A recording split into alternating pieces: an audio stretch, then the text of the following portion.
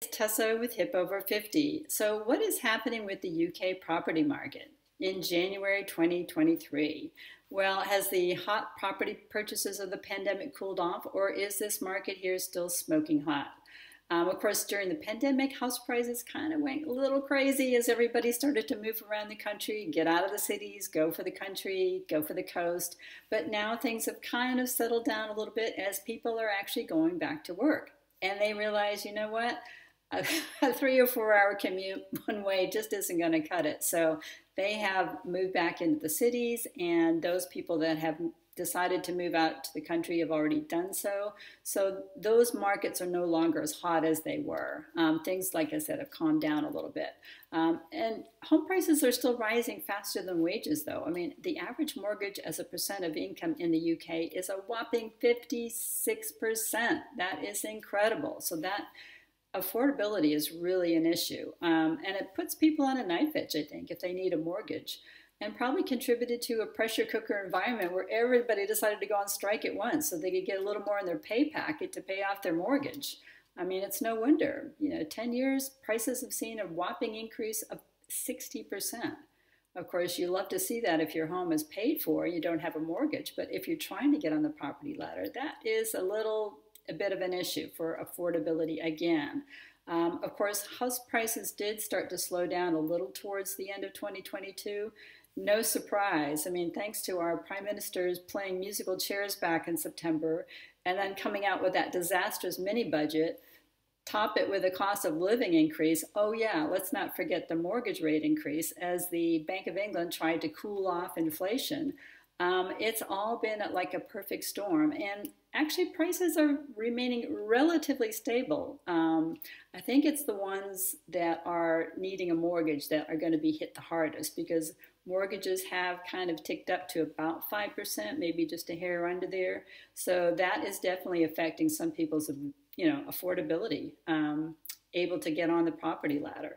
I don't think housing will crash the way it did in the recession of 2008. It's just a very different, market and scenario here. And the law of supply and demand is still very much in the works here. I mean, you can't get around it.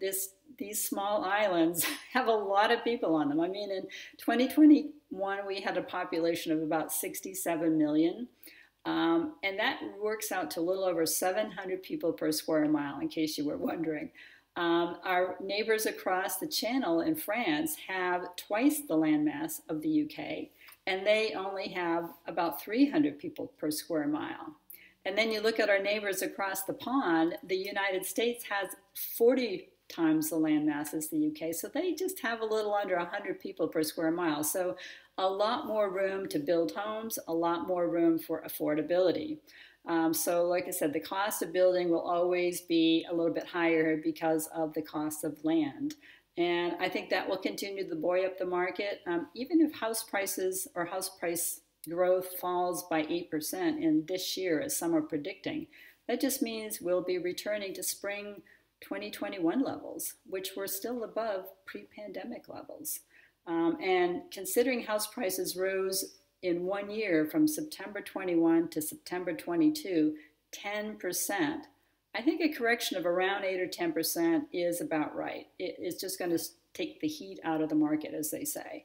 Now, there are a couple of wild cards lurking that I just want you to be aware of. They may not affect anything, but just so you're aware of it. You know what, if mortgage rates keep rising, or if they, push down affordability for some folks, or some folks aren't able to, refinance their home at a price they can't afford, there may be some repossessions coming into the market. That's just a fact of, a lot of what goes on when mortgage rates go up. The other wild card could be the fallout from the Grenfell fire disaster in 2017, which is still kind of out there. It's not really doing anything at the moment. They're still trying to work out who's going to pay for what. But it means there's thousands and thousands of flats that are basically unsaleable because they are not, people can't get mortgages on them and they can't get insurance on them. So that remains to be seen how that's going to, like I said, filter into the market at some point. It may not affect it at all. The other possible hiccup might be, I just was reading that the Bank of England is saying, you know what, if we have a recession this year, it's going to be a soft recession. Well, if we do have a bit harder recession than they're predicting, then that, of course, affects people's ability to buy a home. I mean, right now the job market is pretty strong. 3.7% unemployment, pretty low. In fact, they're crying out for people that retired early in the pandemic to please come back to work.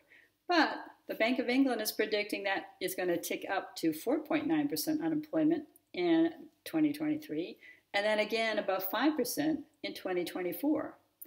So we'll see. If jobs are lost, people can't buy homes. So that may affect the market at some point, but so far nothing has happened on that front. So what is the average cost of a home in the UK right now? And of course, I've mentioned in another video, real estate laws can vary by country in the UK. So my advice is general guidance. But right now, what is the average price of a home in the UK? Well, in September 2022, gov.uk said it's about £295,000. That's across the entire UK. I took a peek on the Rightmove property portal, and they said the January figure this year is £362,000, which is quite a spread. I'd like to see what the gov.uk or the ONS figures are when they come out in another month, I think. But that's quite a spread. If you're thinking in dollars, folks, that's about $372,000 up to $450,000. And keep in mind, these numbers are a little inflated because they're averaging in London housing prices, which are much higher than the rest of the country, and much, much higher than, places like Ireland, perhaps, Scotland, Wales, to the north of England, where prices are quite a bit more affordable than these figures. But if you're looking in the south of England, yes, these figures are probably pretty accurate. In fact, they're probably much higher in quite a few locations.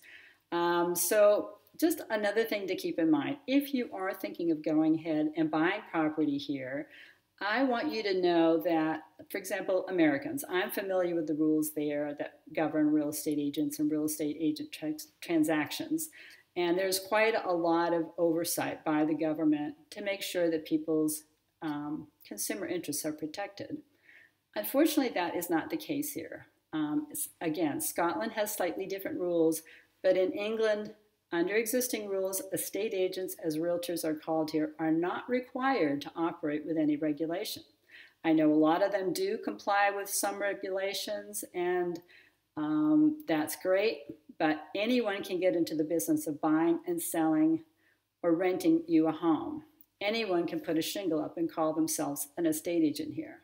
So just keep that in your back pocket. If you are going into this, I want you to have your eyes wide open. Just do your due diligence, make sure you know your pricing, have a sharp team on your side, be prepared for it to take a little bit longer to follow through, and just keep your eyes wide open. And I'm sure it'll be fine, but I think it's better to go into it and have all the I's dotted and the T's crossed. So that's all for now. I hope that was helpful. If you have any questions or comments, please put them below. And if you like it, great. If you can subscribe, that's even better.